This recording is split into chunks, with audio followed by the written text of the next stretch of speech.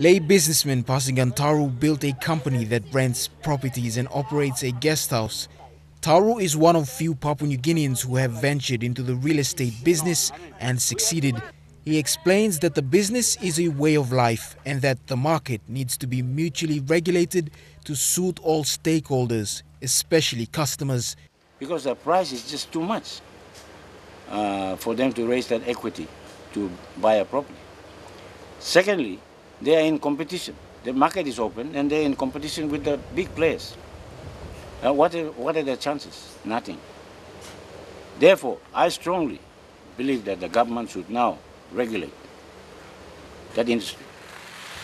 His property, located at Lae's Boundary Road area, is amongst the most affordable in Lae's expensive housing rental market.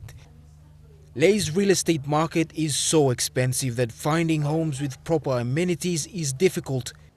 Improve the facilities so it's good for the resident to live in, and the toilet, the shower. But for the Taru's property, it's been a priority to maintain the highest possible standards and giving the best rates. Government has to be a well-planned and monitored intervention so that one stakeholder is not too much negatively affected.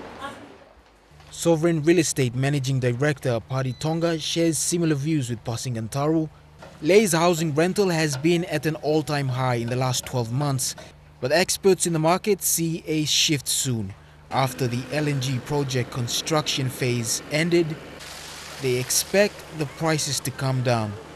But for the long term, the government needs to step in and help. Bethany Harriman, National MTV News, Lae.